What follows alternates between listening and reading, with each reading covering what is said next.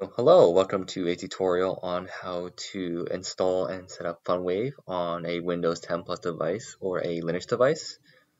Please note that this tutorial will not easily apply to anyone who is on a Mac OS device. This is because some of the installation procedures for some of the dependencies might be different. For Mac OS users, please refer to the official documentation for funwave on instructions on installation. Now, this tutorial will be split up into several parts. The first part being how to enable Windows subsystem for Linux for Windows users. This will allow you to install a Linux distribution onto your Windows device and will allow you to actually install dependencies and run funwave as intended. The second part of this tutorial is installing said dependencies. And the third part of the tutorial is installing funwave and running a simple case to ensure that everything has been subbed correctly. Okay, so let's get into the first part of this tutorial. To enable Windows Subsystem for Linux, or WSL, we first need to go into the control panel. So right here, by using the search function, I'll look for the control panel. And you want to go under Programs. From the Programs category, you want to look for Turn Windows Features On or Off under Programs and Features. And we're looking for two features to turn on. The first will be the virtual machine platform, and the second will be Windows Subsystem for Linux. Now, I am on a Windows 11 device, so I do need those two features on. If you're on a Windows 10 device, you may not need to have virtual machine platform on, but I would double check the documentation for WSL just to make sure that the version of Windows that you're on needs this feature on or off. Okay, so in order to install a distribution of Linux, you can head over to your terminal.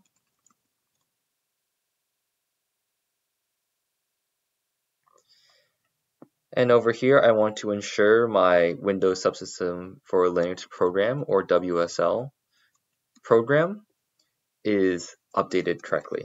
So I will run this command to make sure everything is up. I will run this command to make sure everything is up to date. Now I can go ahead and run this command to install a version of Ubuntu. In my case, I will have already installed it, so it will launch it for me. If you have not installed Ubuntu before, then WSL will prompt you to create a new Unix account, and you can enter whichever credentials that you want. Okay, now we need to go ahead and install the necessary dependencies for running funwave. Now I have a list of commands that we will need to run in our Linux terminal or distribution in order to run funwave. If you're on a Windows computer, you may need to go into your terminal or PowerShell instance and type in bash to bring up the Linux terminal. Okay, from here, you'll want to run these commands in order. Please take a moment to take note of all of these commands. The first two will make sure your package and package manager is up to date. That way, when you install the proper packages for funwave, nothing will conflict. And from here, you'll want to install these four packages. The first will allow you to compile funwave using makefiles. These two will help you compile funwave. And the last will allow you to run it in funwave in parallel. So just to show you what that might look like, if I want to install make onto my Linux terminal, I would want to run this command, authenticate my access. And mine is already up to date, but if you have an out of date or you don't have it installed yet, then it will go ahead and install all of the necessary files for you. Now once you have run all of these commands in order and everything has been installed properly, we can move on to actually installing funwave from GitHub and running a simple case. Okay, so now we can move on to the third part of the tutorial, which is installing funwave and running a simple case. So I'm just going to enter my Linux terminal here. And the first thing we need to do is install funwave or download the source code from the GitHub. So I have the GitHub right here. Right, you can see the link to the GitHub. This will be available in the official documentation, but you can also just simply use this link to access all of the code.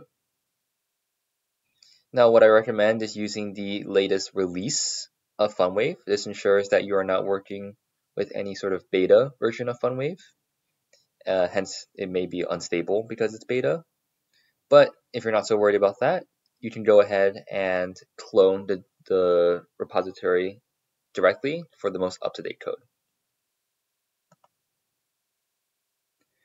Okay. So as you can see, I've already downloaded version 3.6 of funwave and unzipped it and put it on my desktop over here. We can take a quick look into the folder and see that there are a lot of things here, but we can see that the source code for funwave is here.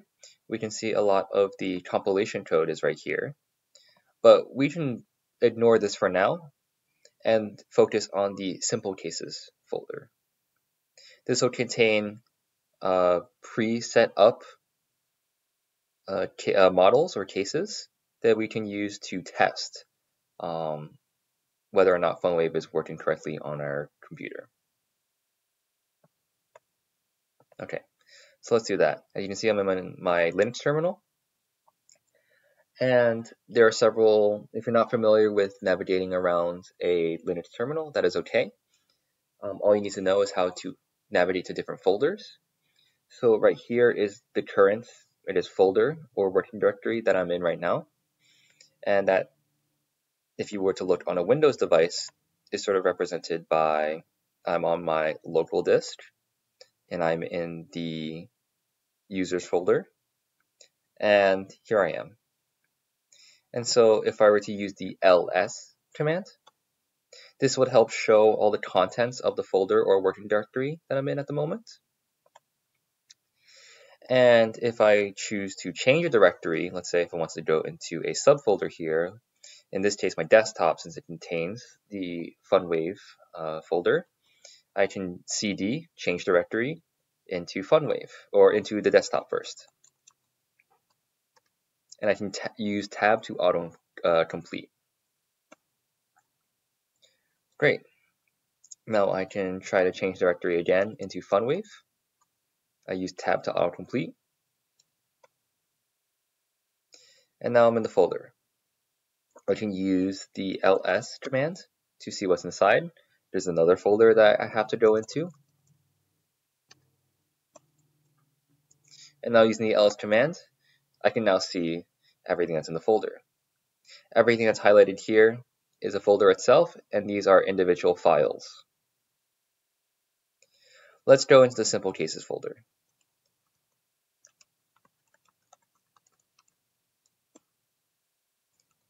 Now, a great example to compile and run to ensure that funwave is working is Vessel Flat Bottom. So we can go into Vessel Flat Bottom.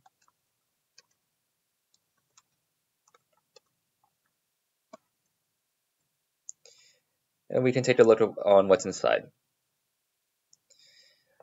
Now, if we were to look inside this folder itself within funwave,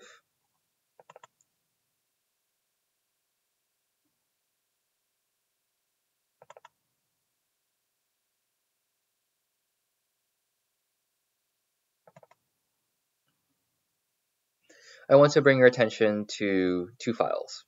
One is the make file and one is the input. In this part of the tutorial, you do not have to modify the make file, but you should try opening the input.txt file.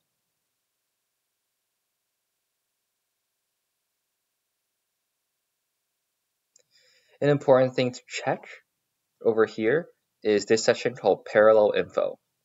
Now this may be computer dependent in terms of what you want to set these values, but all you need to know is that if your computer has, let's say, more than 4 processors or less than 4 processors, you may want to change these parameters.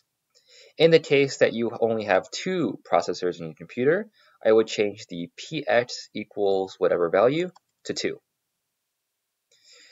But since my computer has more than 4 cores in it, I would keep it to 4. How you know how many processors that you have in your computer? You can pull up the task manager.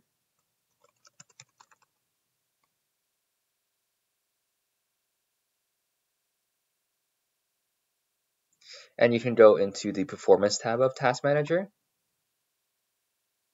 And you can look at the CPU.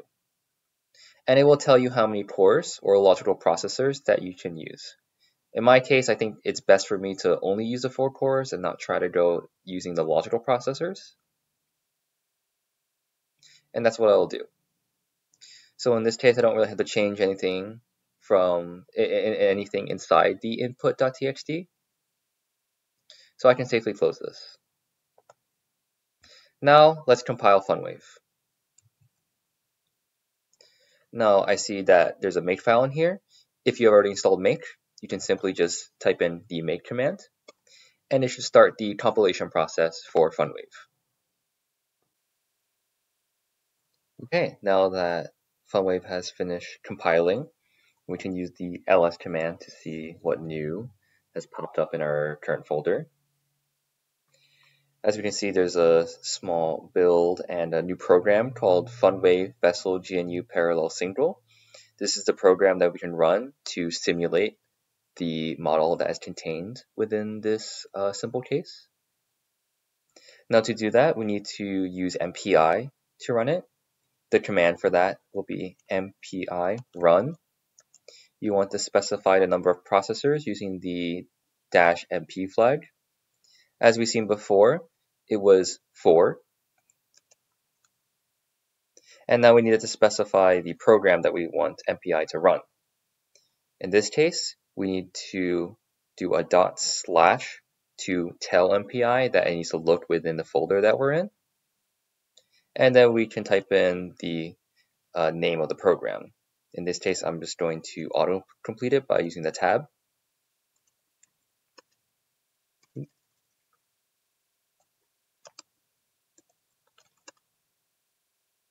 And then I can run it.